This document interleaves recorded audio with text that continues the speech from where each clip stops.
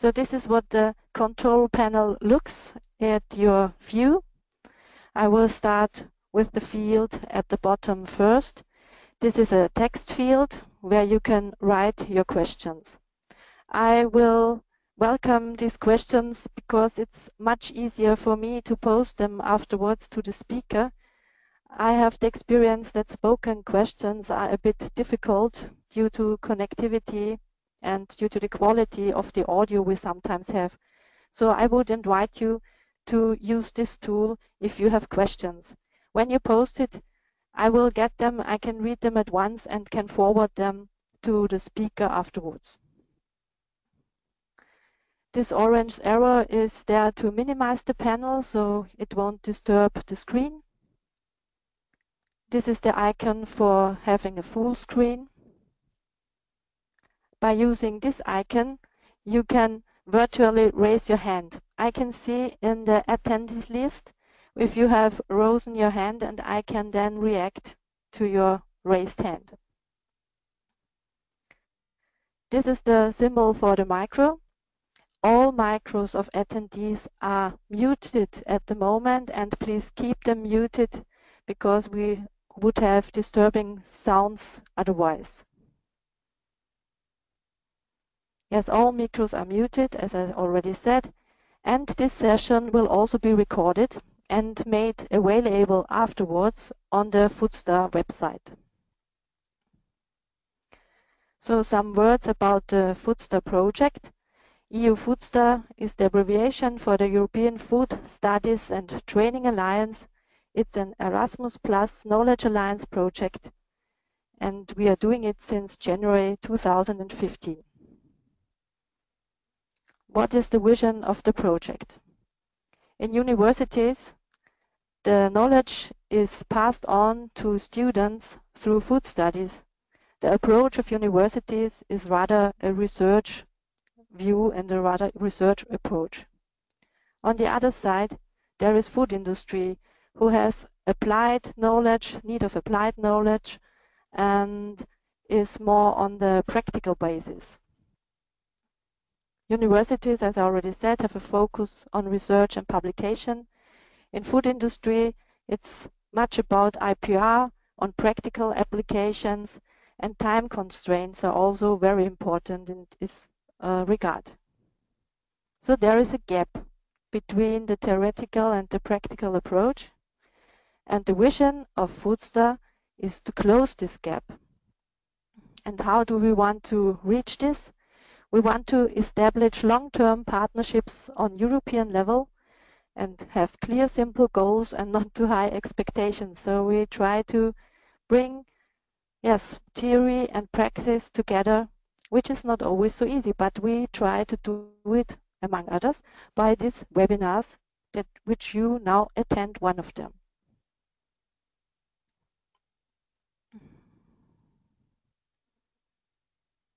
The FooD-STA project encompasses 7 universities, 3 food companies, and 11 multipliers and training providers in the European countries depicted here. The consortium consists of these universities located in Austria, France, Portugal, Germany, the UK, and Italy. Food companies involved are Frulact and GB Foods, and also Nestlé.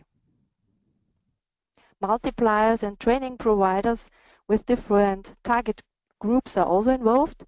LVA, for example, provides training for food industry in Austria, but we have also Actia from France, Federalimentare from Italy, Anya from France, FIAP from Spain, SEFT from Greece, FIPA from Portugal. Associated partners are the EVA Food Association, a university and teachers network, EFOST, SPES, and Eroica. During the European FooD-STA project, we will establish FooD-STA centers. This will involve physical hubs in different regions, and we want to maintain sustainable collaborations beyond the end of the project, and keep key stakeholders involved.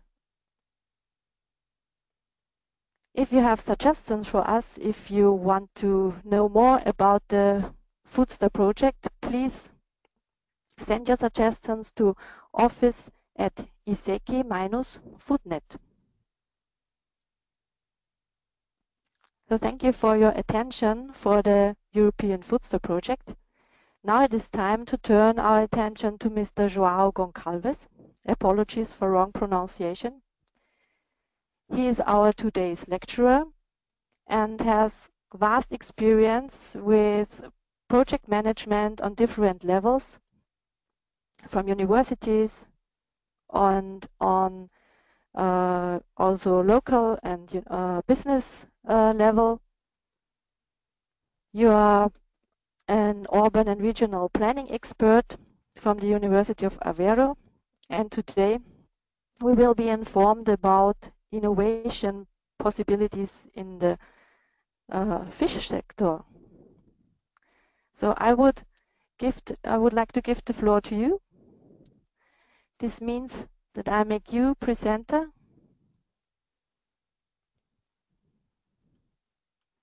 Thank you, Christine. Hi. I just have some problems to make you presenter, but now you should get yes, the information that you can present. Let me know if you can see it. Yes, wonderful. Okay. So welcome to a webinar dedicated to the theme Support of Entrepreneurship and Enhancing of Competitiveness in the Fish Sector. So basically this presentation was prepared under the TRAFOON project, an European project funded by the 7th Research and Development Framework of the European Commission. The project had already ended. It lasted for 36 months. And it addressed the needs of SMEs in the value chain of 4 product groups in the agro-food sector. One of them was fish, and this is why we did this work. So TRAFOON was a network of research institutions, technology transfer agencies, and SME associations with the aim to secure the knowledge transfer and implementation of already existing innovations regarding traditional foods to SMEs. So to transfer innovation and technology to SMEs through this network of institutions. There were a lot of partners involved in the consortium. We had 29 partners ranging from universities, research institutions, technology transfer agencies, SME associations, and European Food Industry Association. These are the whole partners that were involved in this consortium. The results of the projects, as you would expect, were varied, but I would like to mention an inventory of needs of SMEs in the traditional food sectors, associated 55 training workshops in 13 European countries, a strategic research and innovation agenda handed to the European Commission in the end of the project, and as you can see in the slide, a consumer-oriented book containing information about traditional dishes from TRAFOON food categories, the four icons that you see there, and some recipes destined to raise awareness and promote the products. These were recipes throughout Europe, including my country, Portugal. All this information is still available in the TRAFOON website, trafoon.eu, and is available in English, German, and French. We have there, if you would like to see it, a TRAFOON information shop, where all the resources that we produced are carefully structured and available for consultation. So although TRAFOON has come to the close, we had the intention of keeping the dissemination going. So this is the reason why we are still doing this presentation with European FooD-STA. Just a brief mention of my own organization that participated in the Trafun project. It's called Sociedade Portuguesa de Inovação. It's a consultancy for Portugal, an international firm with offices in Portugal, Spain, United States, China, Brussels, and other operations in other countries. Basically, our mission is the management of projects that foster innovation, entrepreneurship, promote international opportunities and strategic partnerships. And through our experience, we were engaged in the Trafun project in dealing more closely with SMEs and in researching and translating practices of innovation that companies in the food sector could take on and implement in their own specific situations to good avail. So this is the outline of my presentation today. I shall begin by a very brief introduction to the prospects for aquaculture in the fish sector. I will then pass to a tool of market assessment. And thirdly, I shall glance a bit about the marketing tools that are available to us to successfully place a product in the market. I shall just discuss the most common used tool for marketing today, the 7P of marketing. I shall end with a case study that summarizes all the information that I shall transmit. So regarding the current situation and future prospects for aquaculture in the fish sector. Well, this information we took mainly from the Fish to 2013 FAO and World Bank report, which offers a global overview and makes projections of fish supply and demand by the year 2030. Based on trends in each country for the production of captured fisheries and aquaculture, and those for the consumption of fish, the World Bank's impact model makes projections of global fish supply and demand to this year. And the first conclusion that we took is that fish is a highly traded product in international markets. And according to these organizations, 38% of fish produced around the world was exported. Even developing countries from Africa, from Asia, from South America are well integrated in this global seafood trade. And the flow from these countries to the more developed countries has ever been increasing. Therefore, it is important to understand, this is the reason I placed this chapter of in the presentation, it is important to understand the global links of supply and demand of fish to discuss the production, the selling, and the consumption of fish in a given country or region like the European. So basically the aquaculture share in global supply will expand to the point where it reaches an equal amount of the fish capture by 2030. Aquaculture is projected to supply over 60% of fish destined for human consumption. 80% of the fish produced globally is consumed by people as food, and this is not expected to change into 2030. So the annual per capita fish consumption is projected to reach 18 kilograms per person in 2030. The trend is, however, diverse across regions. It will hold in Europe and Central Asia, and it will grow quite in the South Asia. These are the main consumers of global fish. The prices of all fish and fish products are projected to increase between 2010 and 2013. Prices of fish meal and fish oil will rise substantially more than those of fish for direct consumption. So if you add value to the product of the sea, it will get more expensive. About 20% of total fish produced is used for fish meal and fish oil production in the current year, and this will remain unchanged until 2030. The importance of aquaculture in fish meal use has grown substantially. So basically, aquaculture is used as a meal for other species of animals, such as poultry and swine animals. Latin and Caribbean countries account for 40% of fish production, while China accounts for 40% of consumption. China is the main consumer of fish. Also, the projected growth of aquaculture is much faster than the projected growth in fish meal use in aquaculture.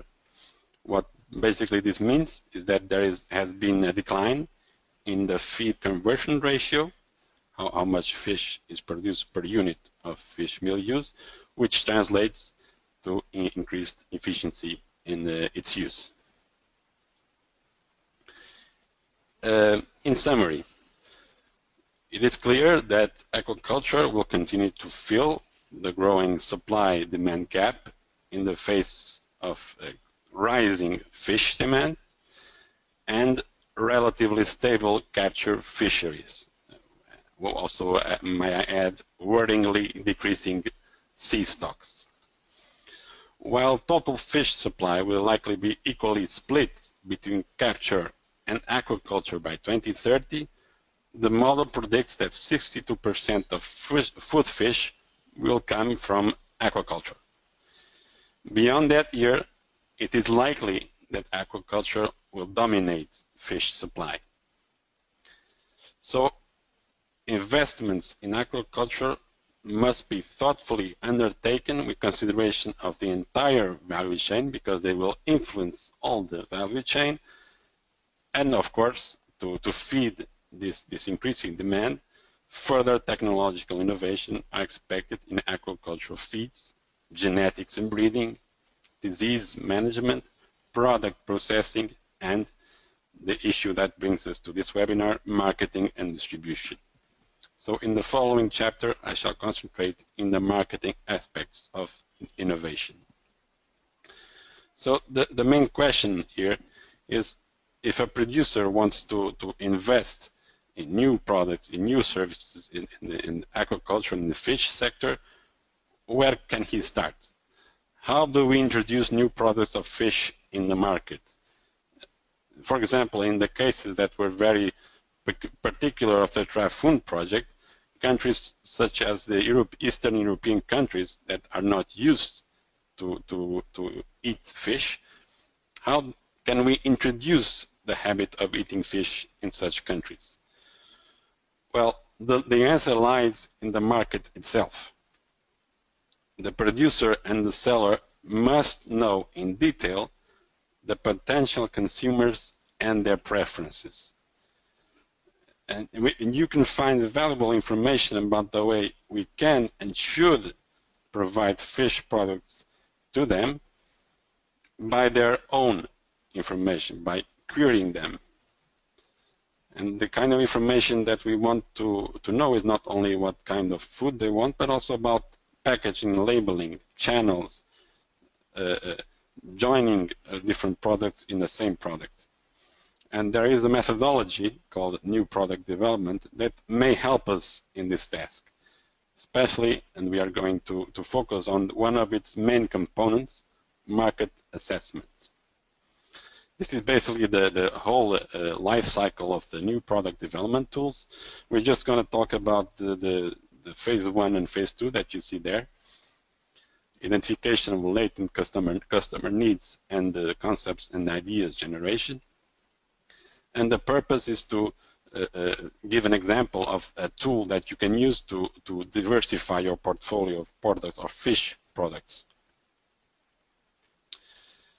So basically, if you want to know what are the requirements of a group of customers, you have to select a sample of them, and this will be the starting point to define the concept of the winning product. So a group of customers to listen should be identified at the outset.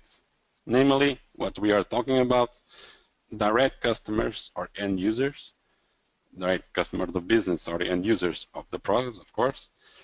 And we talk about current customers, potential and former clients, satisfied or dissatisfied customers, meet consumers, they can change their preference, and also different types of clients, taking market trends into account. I mean, vegetarians, flexitarians, food travelers, all these people that eat food and could eat fish in the future, even vegetarians, who knows. And also we would like to hear influencers and stakeholders, people connected to the sector that have an idea what future trends may be, especially the opinion makers that have the ability to anticipate coming trends. Of course, if you want to listen to what the people have to say, what the current and prospective consumers have to say about this issue, we can't hear every one of them. So typically a number between 20 and 30, it highly depends on the universe of consumers, what product we are talking about, of course. But we can consider in our experience that the 20 and 30 number is fine. The methodology just states that you should do as many interviews until a new interview does not provide further requirements. This is the point of this graphic over there, the chart. So you should prepare for value for money for your interview time. You should prepare different types of scripts for the interviews, one for each type of customers to listen. Thus, you should ask specific questions to each player regarding its intended purchase or use of the fish product. So we're talking about what problems have you experienced regarding the product, what do you think of when you chose that product, what new features would you like to see in it, and which image does the buying the product entail. And these are kinds of different questions aggregated by different stakeholders. Of course, the various interviews should be transcribed and analyzed thoroughly in order to extract from them the voice of the customer. This is what you are trying to reach, to achieve, the voice of the customer, the mean customer, which expresses their manifest or latent needs or desires. The need analysis resulting from interviews to different types of consumers can be handled separately. It is interesting to hear each client or consumer individually so that you can reflect what they are saying about the product. After the extraction of the customer voice, you need to extract key points. However, it is necessary to take into account the fact that the requirements must be clear, specific, and defined in space and not impose solutions. So expressions such as should, not, must, and should be avoided.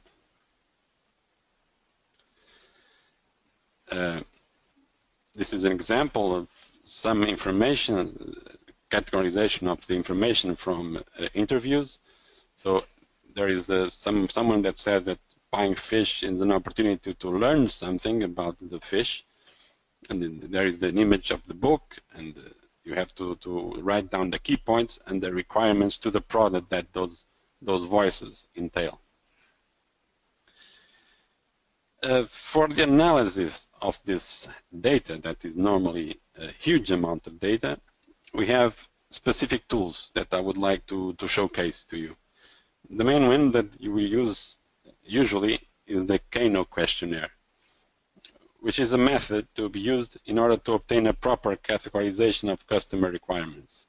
So you have a whole text of data with very important information for you, and this is a way that you can structure and eventually lead to new requirements to your products. The Kano model is based on three premises: that customer satisfaction with products, features depend on the level of functionality, that features can be classified into four categories that we will see in a minute, and that you can determine how customers feel through a questionnaire. So you can not only qualitative information, but you can translate it into a quantitative scale. We'll go over each one of them individually. So the first axis of analysis is the main goal of when a customer buys a product, which is satisfaction. So the Kano model proposes a dimension that goes from total satisfaction, or we can call delight or excitement, to total dissatisfaction or frustration by the product. This is just the value that the customer places in the product. And you can see the scale, the Kano model scale that we currently use. And then there is the other axis, which is functionality. Besides me being happy about satisfied with the product must do what we bought it for. So functionality. It represents the feature that the customer shall get. How well we've implemented it, how much we've invested in its development. So it's basically from no functionality to the best functionality possible. So the Kano model, we can classify the features into four categories, depending on how customers react to the provided level of functionality. You can see the graphic representation of the different responses that we can get from customers. The first one you see in yellow is called performance. So some product features behave as we might intuitively think that satisfaction works. The more we provide, the more satisfied our customers become. It's a proportional relation between functionality and satisfaction. These features are usually called one-dimensional attributes. Just we eat more of them, we are happier. Let me give you an example. Like when we buy a car, the amount of miles or kilometers that we do with the gasoline or the diesel that we put in the tank is a performance attribute, or the internet connection speed, or a laptop battery life. The other consideration are must-be features in a product, and these features are simply expected by customers. If the product doesn't have them, we just consider them incomplete, or they're not the product that we expected. These are also called basic expectations. So we need to have them. This is why we bought the product, but that won't make us more satisfied. It just makes us dissatisfied if they are not present. So for example, we expect fish to have some amount of meat inside. We expect our phones to be able to make calls. We expect a hotel room to have running water and a bed, etc. Then there is also the attractive category. And this is a bit different. This is unexpected features. They're also called delighters. But the term attractive is preferable because it is also a scale, as you can see in the blue line there in the graphic. The best example that we can find is the iPhone. The first time that the iPhone appeared in the market, it was completely new. We were not expecting such a fluid touch screen interface, and we were really experiencing something entirely innovative. And graphically it's also interesting because with some level of functionality, it leads to increased satisfaction, but then up to a point, because beyond that certain point, there is no more functionality and we are just experiencing more satisfaction for no function. And then finally, in the black, in the x-axis, there are also the features that are completely indifferent for us. So this is an example translated to the fish sector. So of course, functional features in fish would be food safety and everything connected with food risk technology, anti-contamination technologies, and also a performance feature would have anything to do with quality, and also attractive features would be involved with novel and functional fish foods, like a radical innovation in the way we sell or consume fish. So once we had this information, you have to have another group. Well, you will have to ask them. So there was a group of people who responded this, and we made this list of features. And then we will ask two different kinds of questions. One asks the customers how they feel if they had the feature identified previously. And the other one asks how they feel if they did not have the feature. Just out of curiosity, the first question is called the functional form, and the second one is called the dysfunctional form. And they are not open-ended questions. As you can see there, you only have 5 possible answers. You either like it, you either expect it, you are neutral towards it, you can tolerate it, or you really dislike it. And this is an example of the fish product and the eco label. We could ask people, so if the fish was certified, how would you feel? And there is the scale of answers possible. After asking your prospective customers these 2 questions and getting their answers, the next step would be to categorize each feature. And we do this through an evaluation table that combines the functional and dysfunctional answers in each row and column. There are codes there, and I shall explain them in detail. Given the fact that we're asking from both sides of the question, we'll also be able to tell if something was not fully understood, and what we propose is actually, the feature that was proposed is actually the contrary, the opposite of what they want.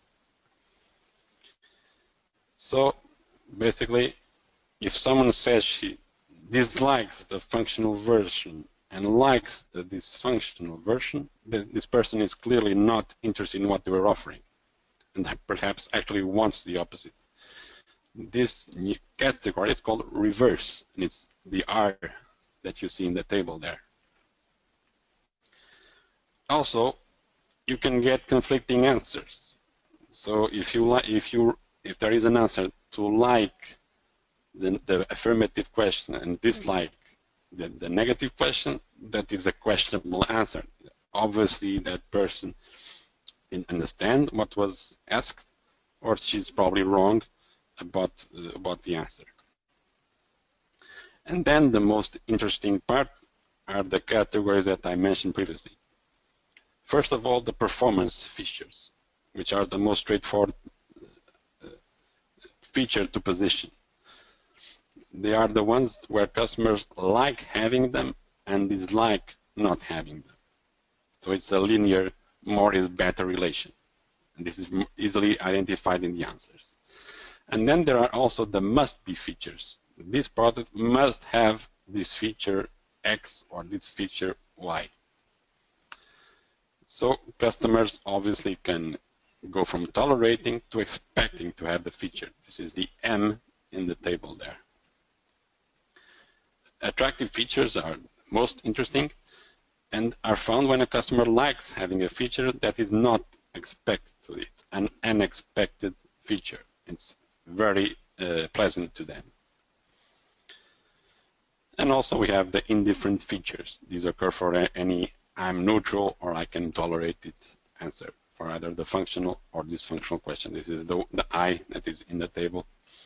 Of course, you don't need to memorize all this categorization. The NPD model manual will provide you with all this categorization, and you just need to know how to analyze the data that you have from the respondents. So how do you use all this data? Well, the simplest way is to go through the Kano results, and you should reach the table that is there. The goal is to see if feature 1, 2, or 3 are interesting features. Are they attractive features? Are they must-have features, or are they enhance performance of the products? So the method is like this, the Kano model method. You should divide the response by the demographic segmentation, categorize each response answer using the evaluation table, the former slide, count the total responses in each category relating to each feature, as you see in that table there. Feature 1, total 15, which reached the final category of M, or it's a must-have feature. And also, if you have close results or ties, you should use this table to prioritize them. Leftmost wins. Or, for example, a must-be is more important than a performance and more important than an attractive feature, of course. So this is the table that this construction will end up. So once classified all customer requirements, respecting the ranking, attention must be paid to attractive, performance, and must-be features. So what should our product do? It should obey the mandatory requirements, the must-have requirements. So this product must have these features. The company strategy, the product strategy should strive to keep the dimensional requirements, the performance features competitive. So, for example, the car mileage that I just mentioned, the company strategy should be to increase the gas mileage of the gasoline of the car, and also finally to enchant the customer with attractive requirements. One of the biggest marketing tools of the iPhone in the first years were the attractive features that were presented in the first iPhone. So the company idea, conceptualization, was heavily dependent on taking advantage of those attractive requirements. You can also divide the Kano questionnaires in two depending on the public. So if you want to hear the opinion of vendors, you should do one questionnaire and the other for the users or influencers. Of course, for the users and influencers, there should be a bigger number of questionnaires to have a bigger sample, because it's a bigger universe. So once we have all this information about what features are valued in the product, what requirements are evaluated by the customer, the following step of the new product development tools follows. So in this goal is to achieve ideas that approach the product requirements that the customers have stated. And for this, you can involve external elements to the company, and this we call open innovation. So bring customers, bring other your own corporate collaborators, workers, and think about ways to satisfy the demands of the public. Why we think this is important to involve other elements external to the company? Well, because mostly we've seen that a lot of companies, they pursue a phenomenon called satisficing. And this is a process of conforming to early solutions to a problem, or just one solution. To counter this type of behavior, one should seek to create an enabling environment inside the company and outside, by using some tools of creativity, which I shall not go in this presentation. From this process, it should be possible to collect a fairly broad set of ideas, which must later be filtered and selected. And in the end, and this is the goal of these two tables, to answer the product requirements of the consumers.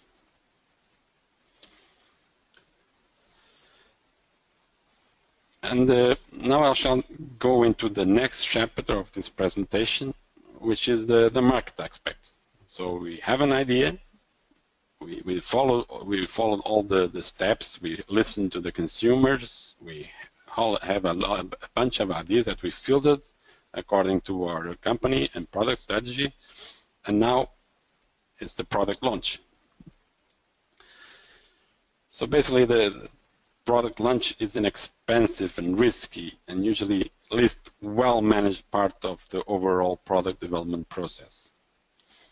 The literature generally describes launch strategy as including a strategic and a tactical launch decisions.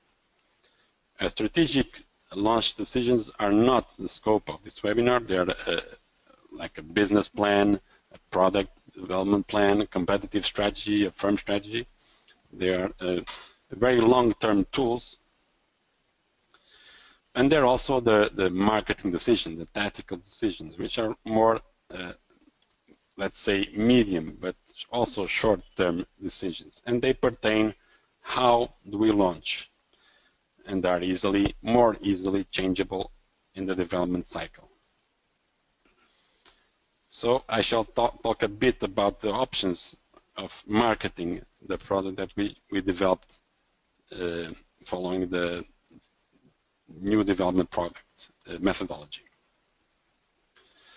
So what is marketing? Marketing is not promotion. It's actually a strategy of selling your products. That's basically it.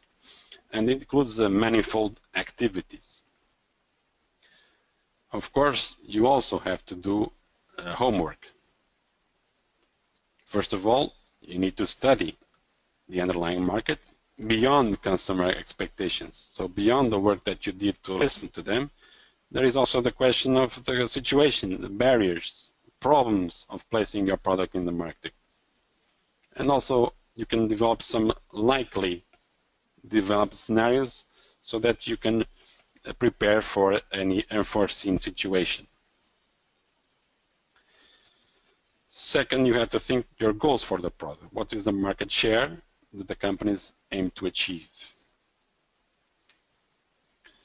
Of course, if you had done the NPD tool that we just discussed, all this work then on this slide, the consumer behavior and the purchase behavior will be more or less answered.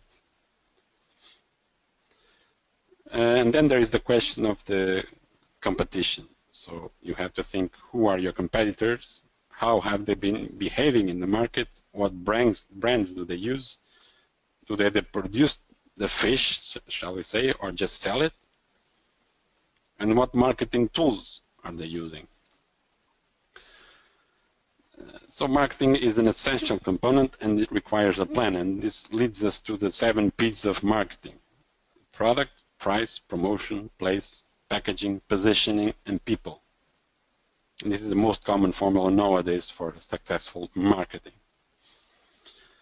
So considering a company that sells fish, aquaculture fish, the product itself is the fish in kilograms as a price, of course. The distribution company and the retailer supermarket are the place. Promotion is the business of communicating with the customer.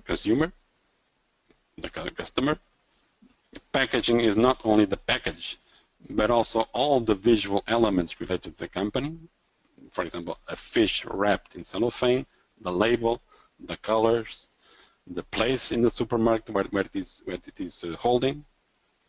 Positioning is how the customer thinks about the product, which essentially does not correspond entirely to the way the company perceives the product. And most importantly, the people. the ones that are actually producing, delivering, distributing the service and selling the product to customers. So just some brief pointers on the 7 P's of marketing on each issue. Regarding the product, we should ask critical questions constantly about, is my current product or mix of products appropriate and suitable for the market and the customers today? The price, the question that we should ask is to continually examine and re-examine the prices of other products and services relevant or similar to ours, and essentially think about promotions or other strategies to sell your product. Regarding promotion, it includes all the ways you tell your customers about your products or services. So small changes in the way you promote and sell your products can lead to dramatic changes in your results.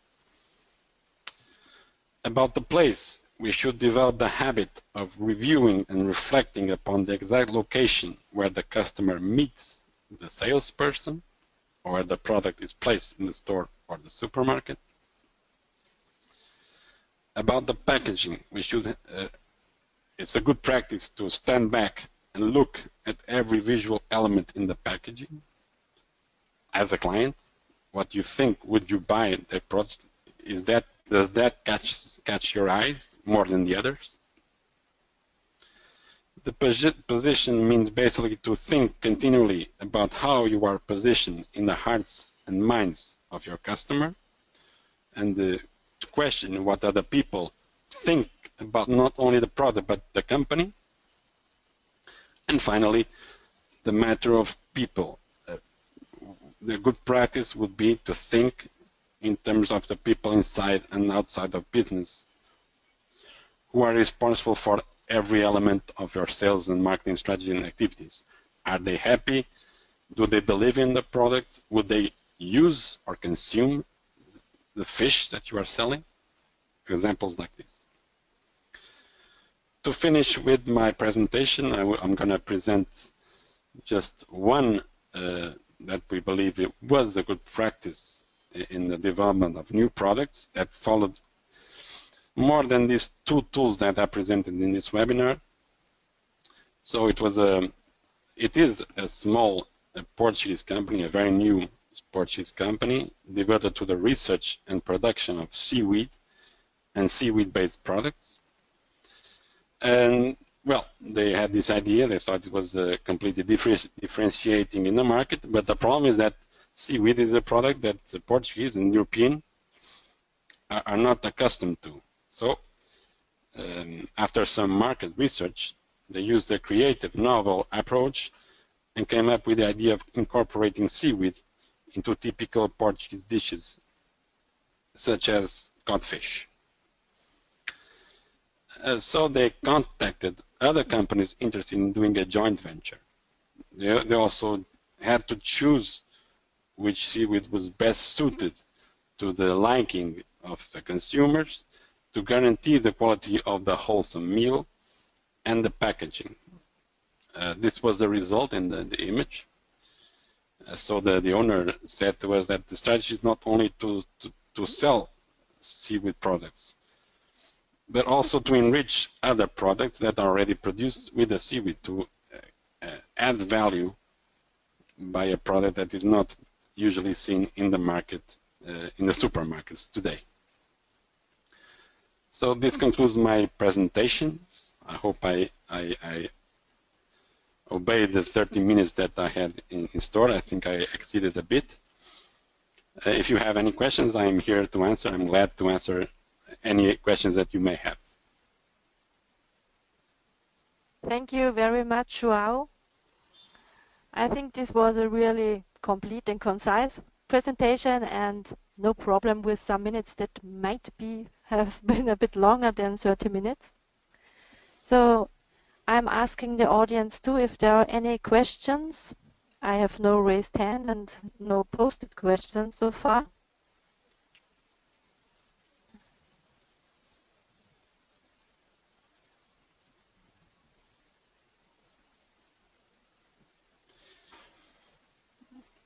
let me just say that yeah.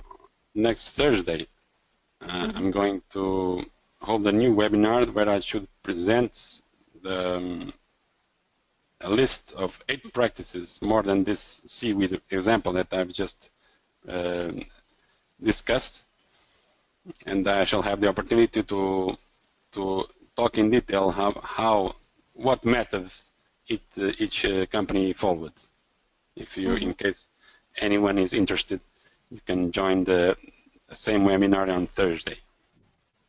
The same webinar on Thursday, okay. Yeah.